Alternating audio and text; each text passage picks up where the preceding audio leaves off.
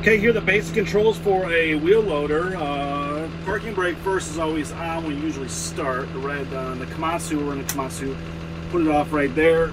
We have a lockout lever on our joystick too. There's another red switch over there. It toggles to make your joystick live. Now on this, your right hand controls your boom and bucket. If I pull back, it raises that up. Tough to see there.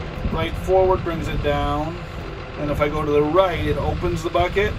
And if I go to the left, it closes the bucket. Very similar to an excavator.